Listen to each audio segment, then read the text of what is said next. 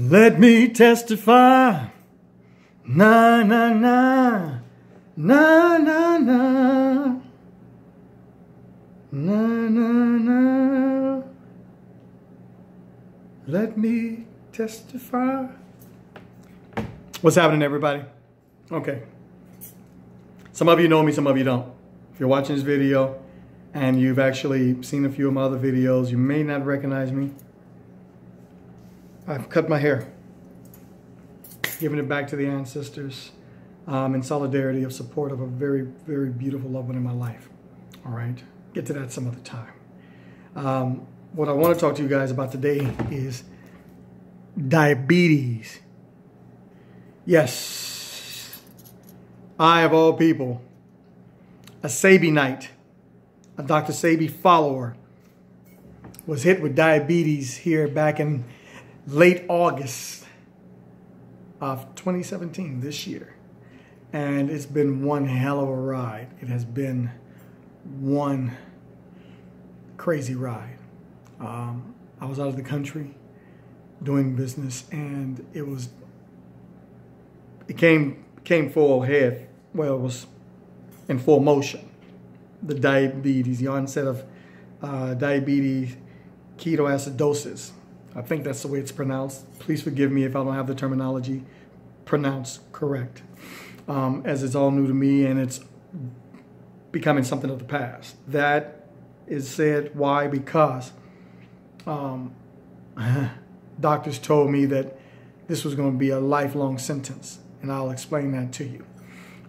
Again, I said I was in Honduras on business, and my business constituent looked at me and asked, could he take my blood sugar and blood pressure? And thought that was a bit strange. And I asked him, well, you know, why? He says, you have all the telltale signs of being a diabetic. Are you a diabetic? I told him, no, I'm not. But I knew something was wrong, and I knew it was along the lines of that.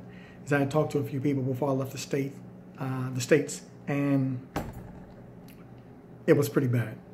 Before I left, I was urinating a lot. I mean, a lot. Golly, that's no exaggeration. I had to be urinating 30 times a day. Oof. Gosh darn it. I weighed 237 pounds when this all started. And I got down to 160 in less than 2 weeks. 2 weeks. In less than 2 weeks, 160 pounds. Boy, you're talking about something crazy.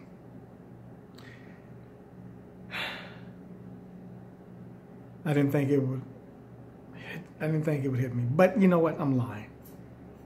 It should have hit me. Because why?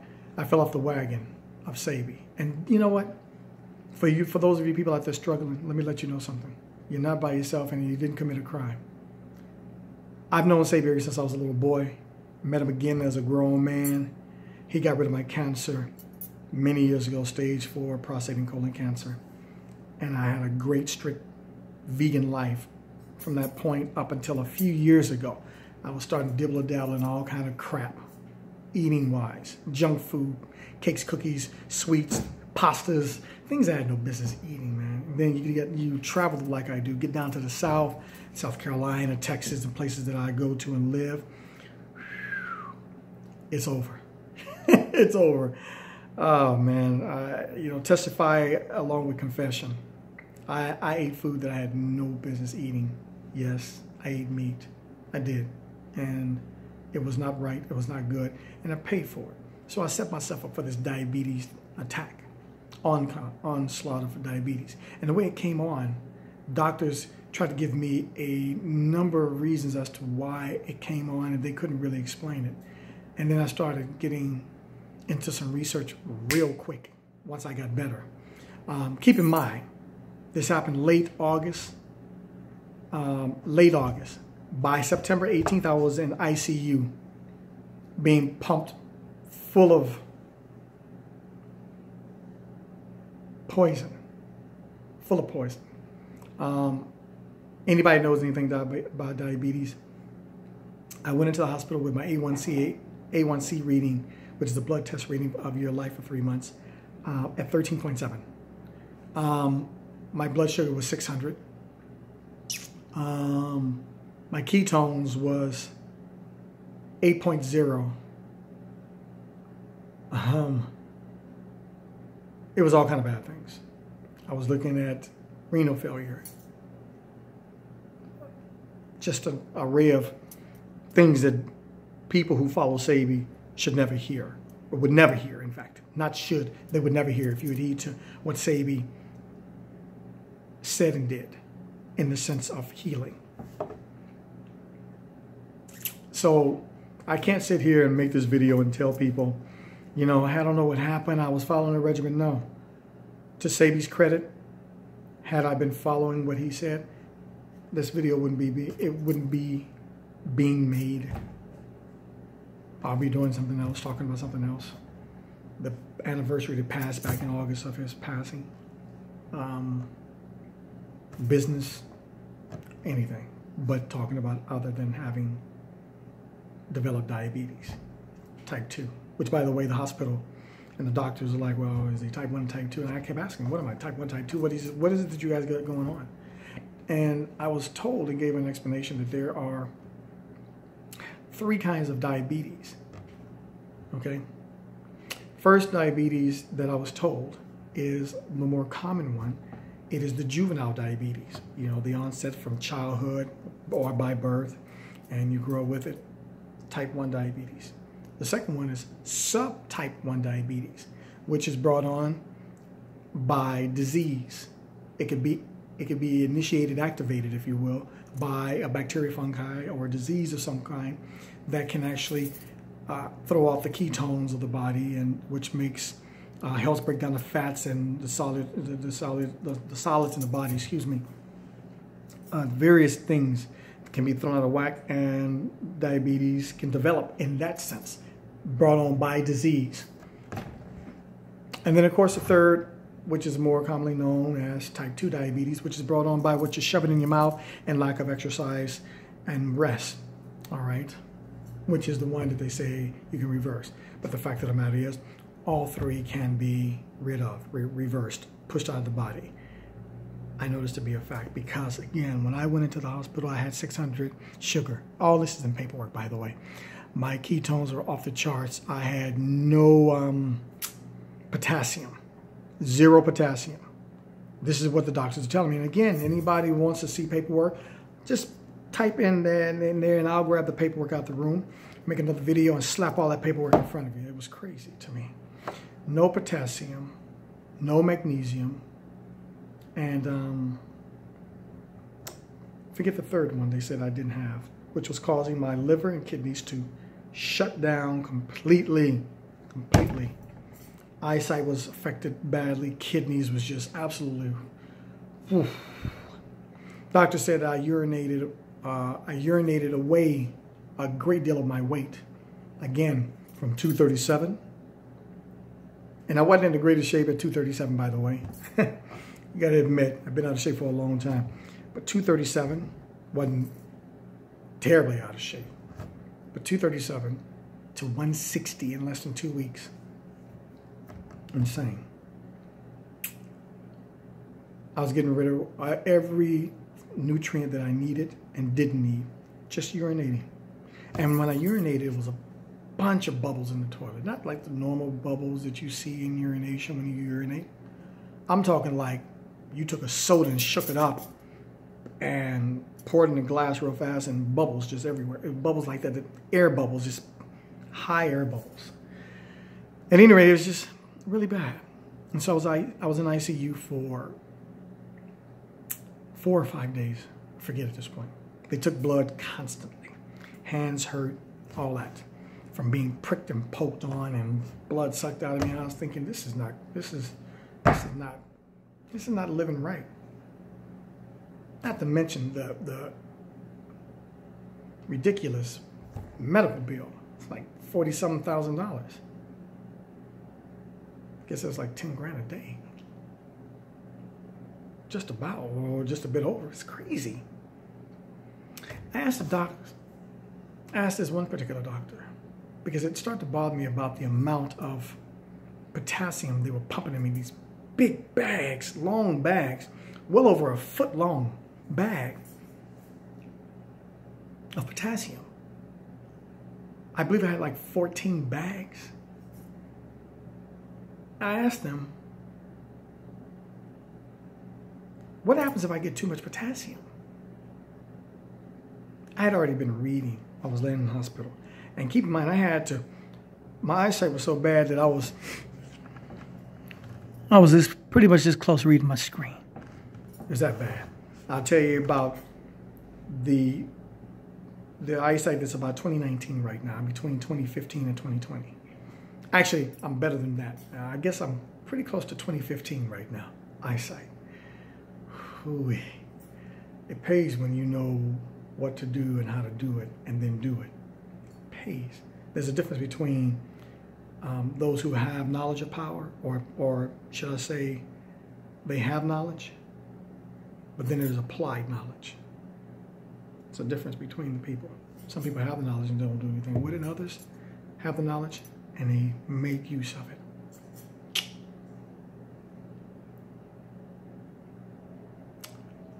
I asked this doc after reading, and his reply was,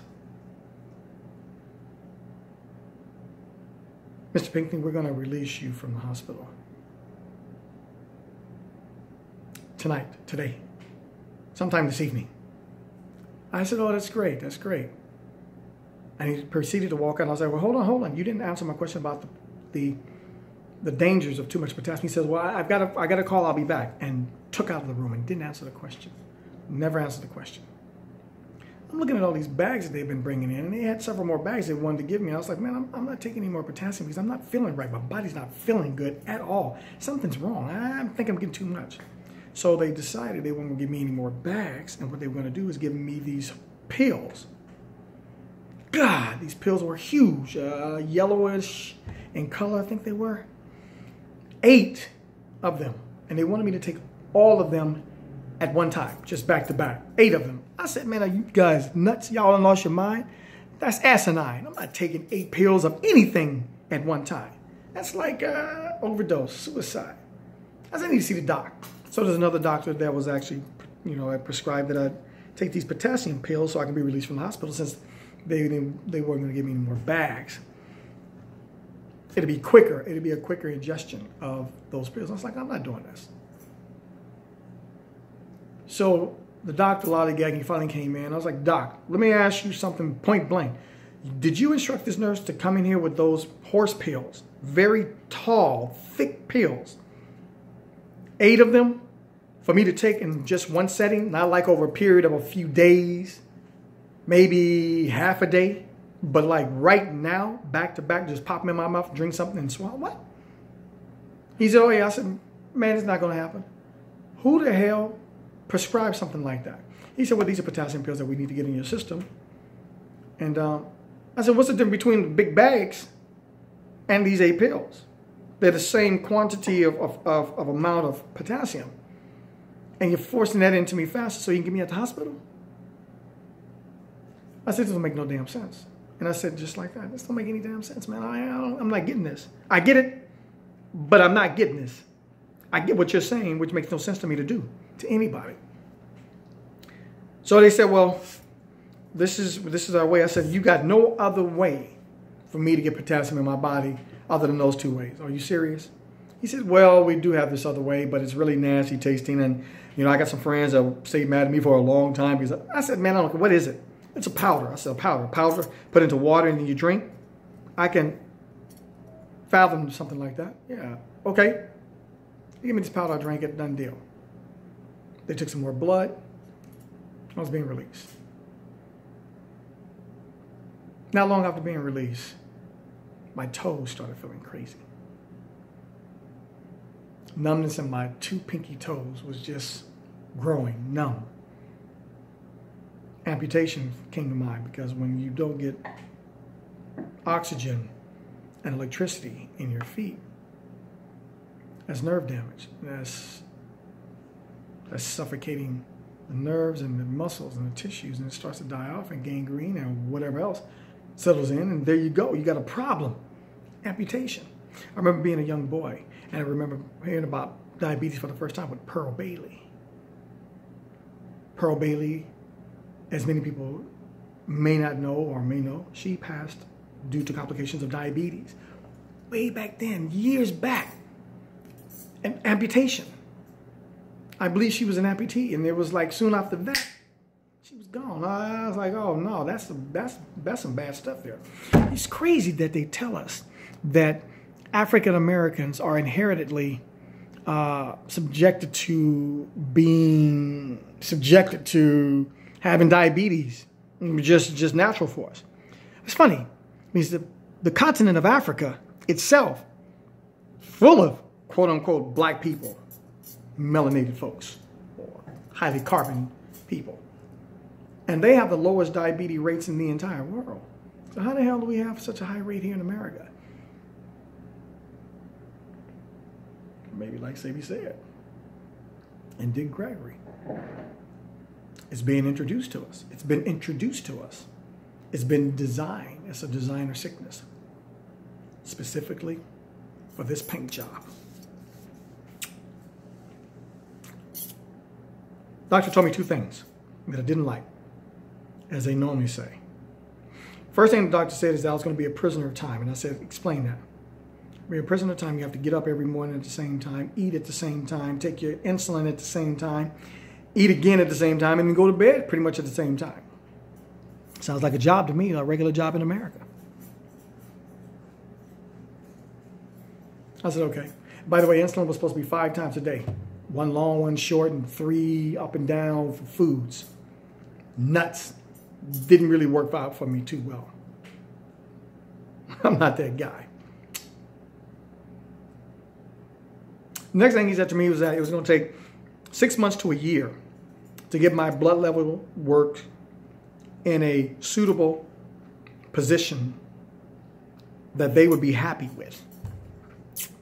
And that would be between the ranges of 150 to 175 for me. I said, really? I said, what exactly is a normal range in the first place? He said, well, normal range is somewhere between 85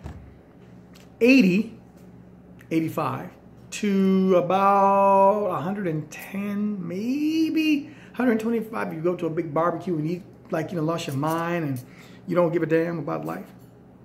125 at most. And that's after eating. That's the sugar level reading in your body.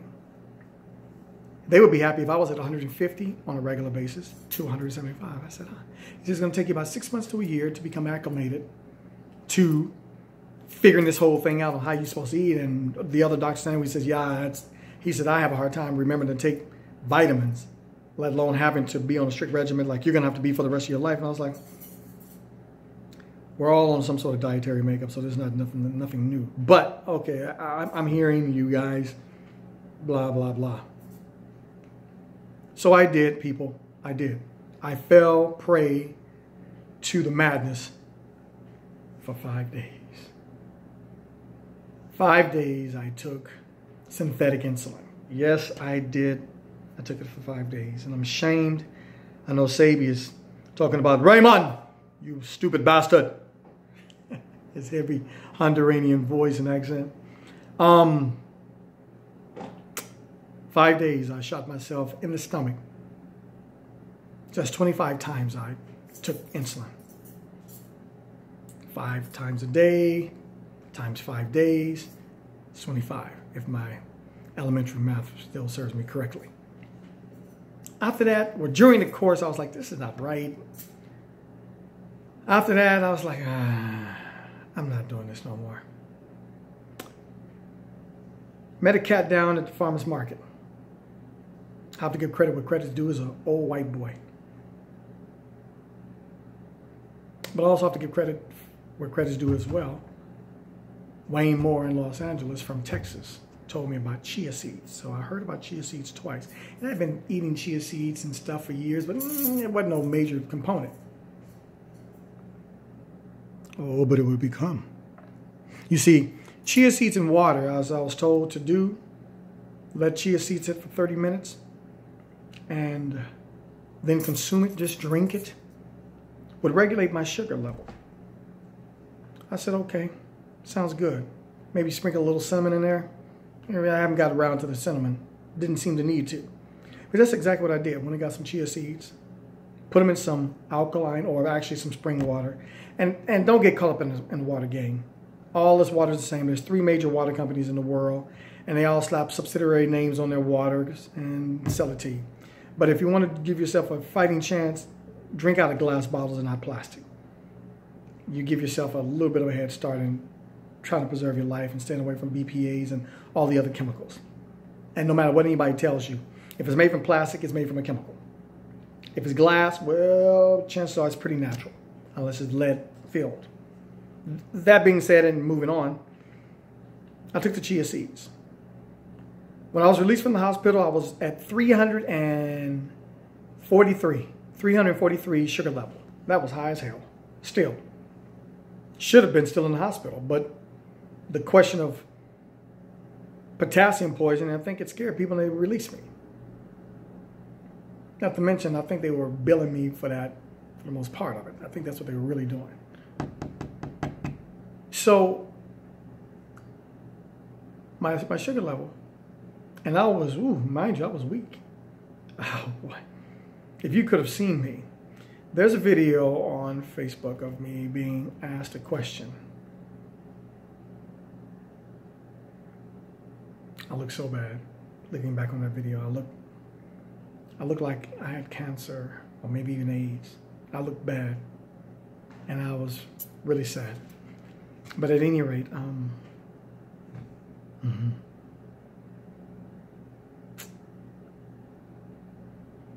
man, I messed up. But I got back on track. You see, the doctor told me 6 months to a year. I would be grateful and I'll be in good condition if I can get down to 150, 175. Sugar. And they would do an A1C test every 3 months to make sure I was, doing good, get my ketones in place, blah, blah, blah. Okay. Well, I took the chia seeds, took a tablespoon, took some water, put it in a coffee cup, stirred it up real well, because chia seeds will stick together. You got to stir them real well, vigorously, harmoniously. And let it sit, cover it, let it sit 30 minutes. Let mine sit sometimes for hours at a time. Because it's going to do this gelatination, this gelatin thing. It's going to become somewhat like gel. Not too much, but it will be thicker. And that's fine. And just drink it. You can do the same thing with okra, by the way, too. It's going to have a really slimy texture. Most people can't get past that, so they don't deal with it, but it has the same effect. Take an okra, split it down the middle, put in a glass of water, let it sit overnight, get up in the AM and pull the okra out. Probably want to go eat that later on. But drink the remaining portion. Good.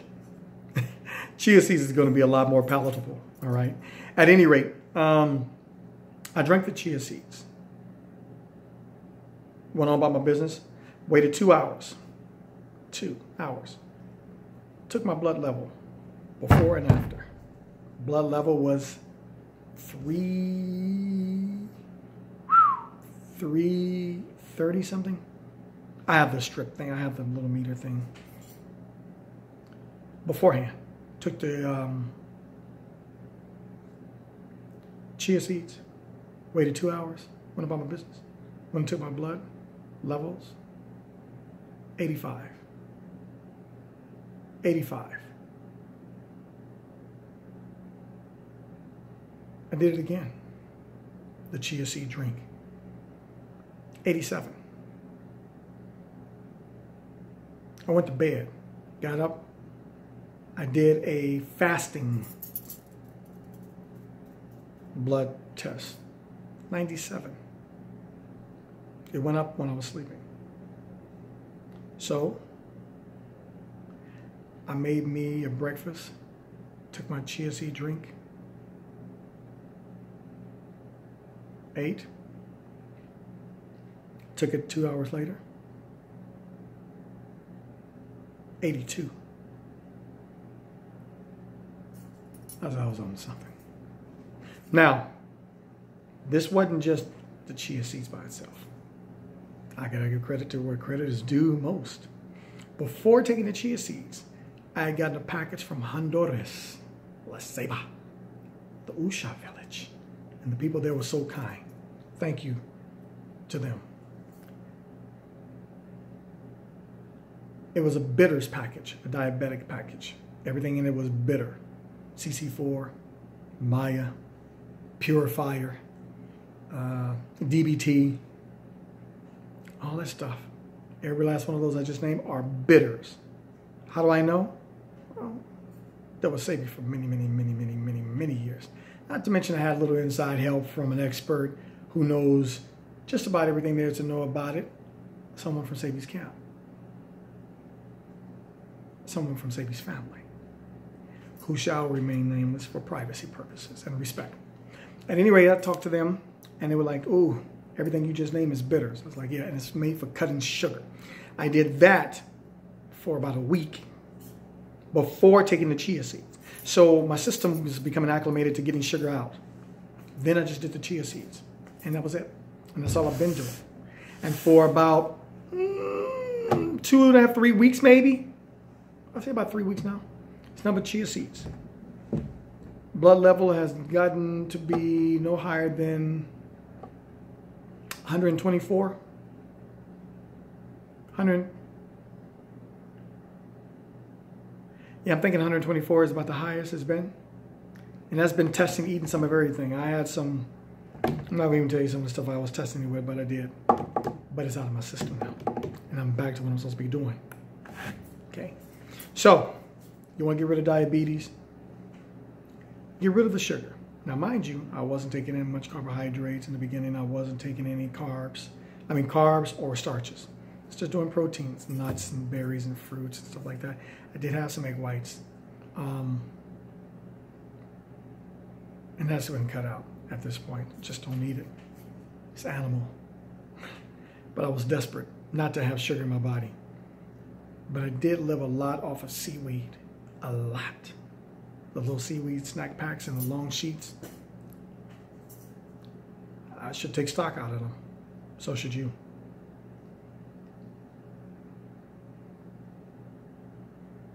Fruit and vegetables. Amaranth, quinoa, spirulina,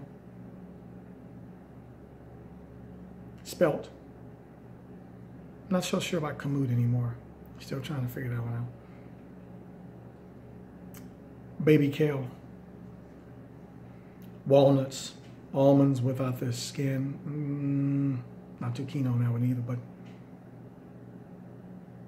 wild blueberries from Whole Foods, the frozen ones. Yep, frozen, I said.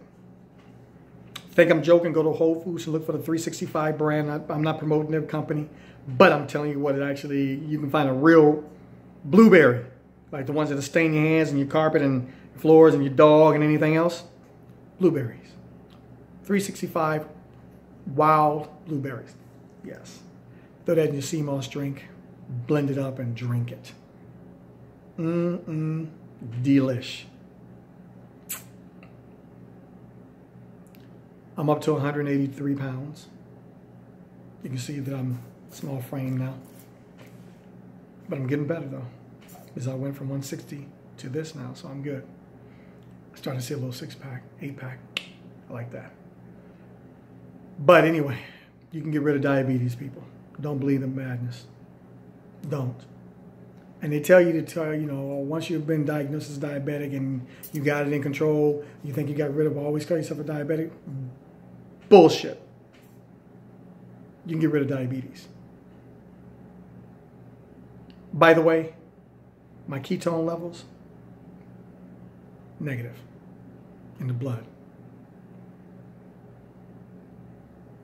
0.2 or 0.2. Ketones. Yeah. They really been asking me at the doctor's office, what are you doing and how are you doing this?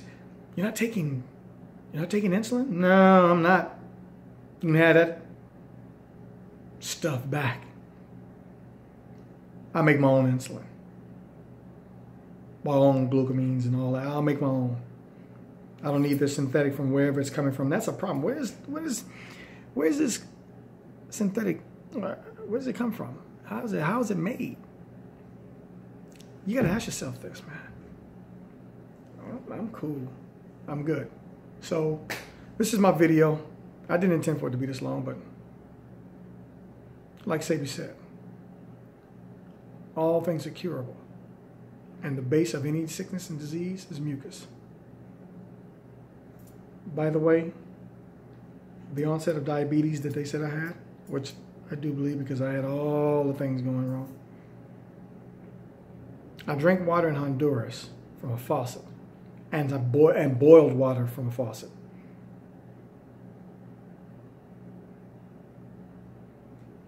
That only made what I was dealing with worse. So it wasn't from Honduras. It just got worse in Honduras.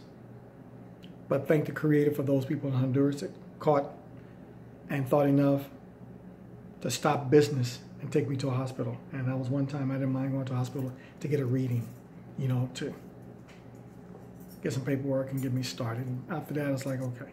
I wanted to get to the Usha village. Didn't make it. But a phone call got me squared away. So with that said and done, people, much love to you. Hotep to your lives. We don't celebrate peace like this separated. We celebrate peace like this together. I have a peace of mind, and I have peace for you. Thanks for listening. Have a great one. Till then.